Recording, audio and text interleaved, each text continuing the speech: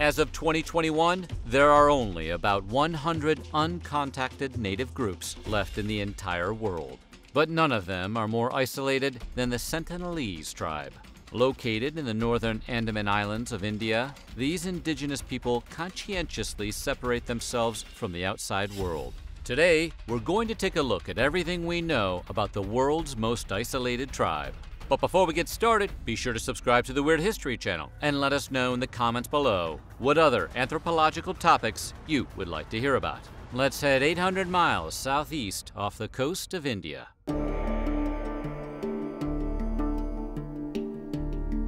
The Sentinelese inhabit what is one of the most remote places on Earth. Their home, North Sentinel Island, is part of an Indian archipelago in the Bay of Bengal. Many of these islands are beautifully idyllic, but they've been greatly left alone because of the indigenous people that call them home.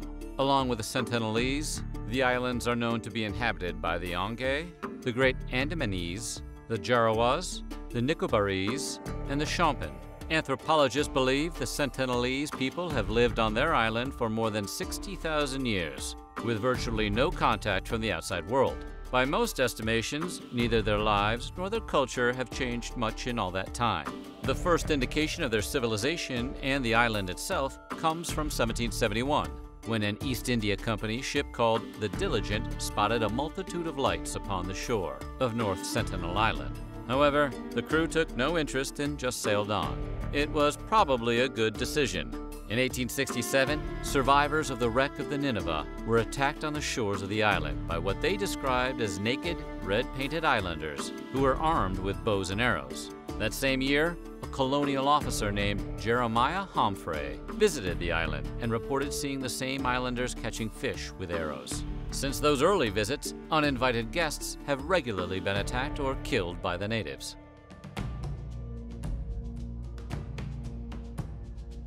While not much is known about the Sentinelese people, experts do know some things about the way they hunt, gather, and eat. Anthropologists believe hunting is accomplished using bows and arrows, and that the tribe also fishes for sea life that includes, among other things, mollusks and mud crabs. Reports hold that the natives consume their meat and fish completely raw.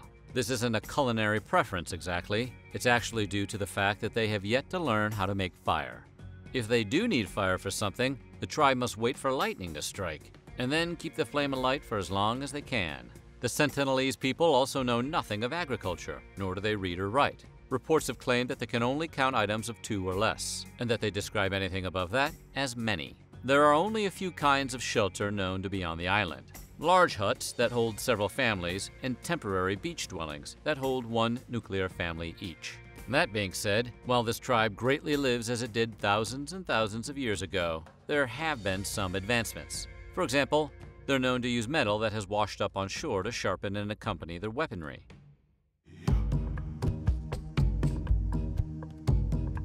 Unlike the other Andaman Islanders, the Sentinelese people have kept their language private, and not just from modern mainland types. Even natives from nearby islands are unfamiliar with the isolated tribe's tongue.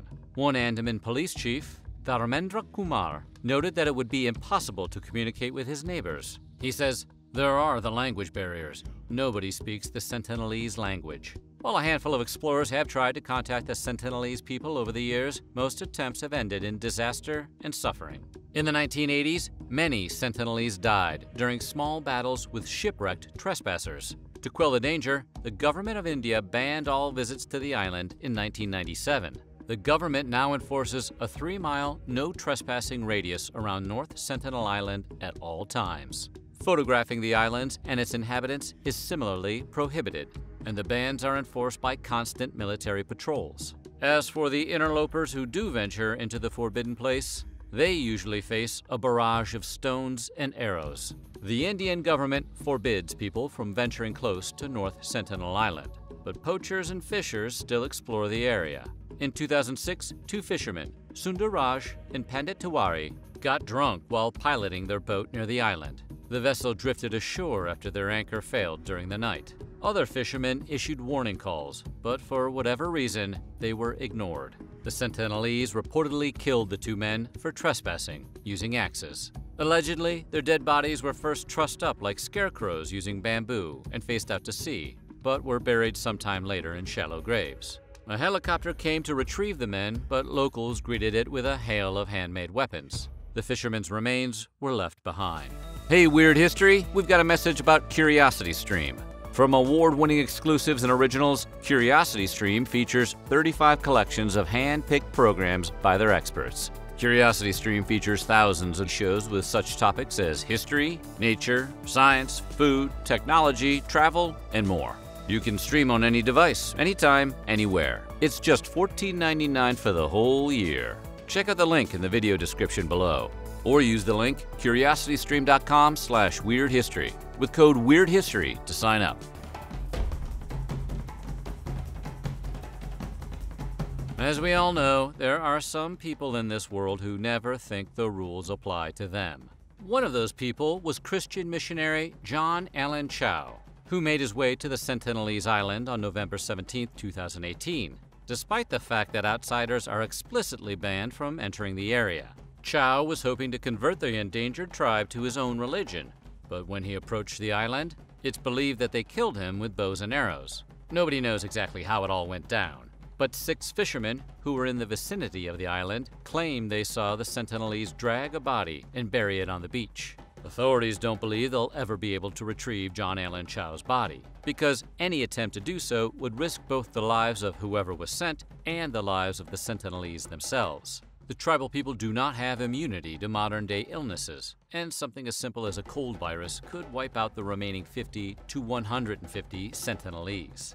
Mr. Chau's body should be left alone, as should the Sentinelese, said Stephen Corey, director of Survival International. Despite the fate of Christian missionary John Allen Chau, the Sentinelese people do not actually attack all visitors. In fact, when anthropologist T.N. Pandit and his team approached the natives in the early 1990s, the tribe members dropped their weapons. Pandit had actually tried to make contact without success on previous occasions. While one of these early encounters yielded the first ever photograph of a Sentinelese tribesman, most of them just ended in volleys of arrows. This time, however, the Sentinelese were welcoming towards him.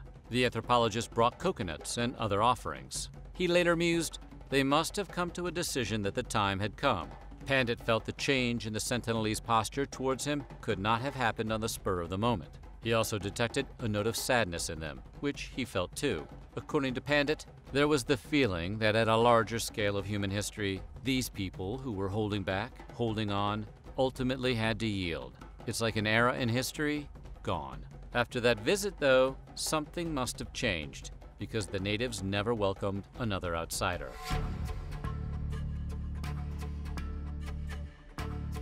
The Sentinelese aren't just hostile to people with ill intentions. They're equally uninterested in those that seek to help or aid them. For example, when the 2004 Indian Ocean earthquake and tsunami hit the region, some worried the Sentinelese got wiped out. The earthquake raised the whole island almost 7 feet out of the water, exposing coral reefs and destroying local forests. It seemed unlikely to outsiders that the tribe would survive the natural disaster.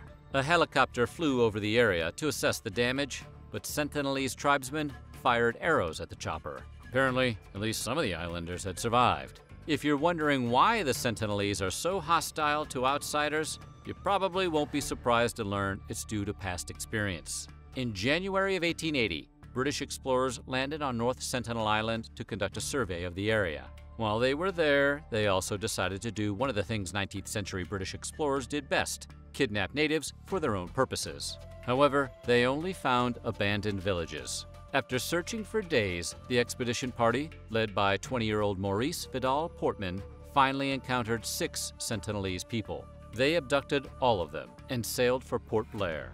2 elderly natives died in British custody. The 4 captive children survived. Eventually, the young adventurer returned the youths to the island with gifts. Portman eventually decided exploration of the island was ill-advised. He would later write, "The Sentinelese's association with outsiders has brought them nothing but harm, and it is a matter of great regret to me that such a pleasant race is so rapidly becoming extinct."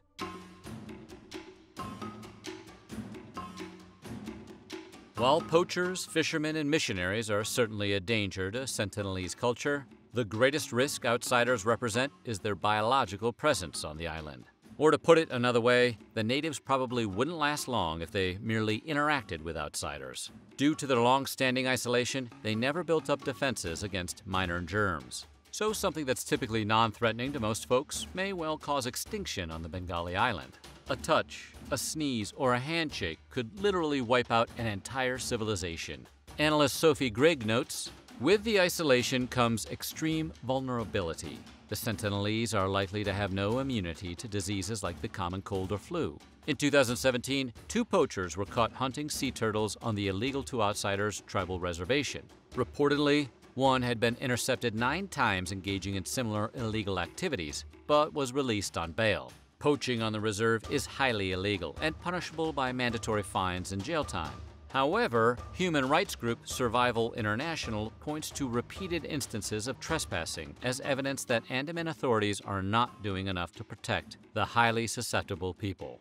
For those who doubt the wisdom behind the Sentinelese's decision to cut themselves off from the outside world, know that other Andaman indigenous peoples haven't fared nearly as well. By welcoming outsiders, many other tribes have been wrecked by development, disease, violence, and sexual abuse. The Sentinelese natives are steadfast in their desire for solitude. They don't want gifts or support from strangers. The Indian government has made all efforts to maintain that solitude, but poachers and tourists are still threats.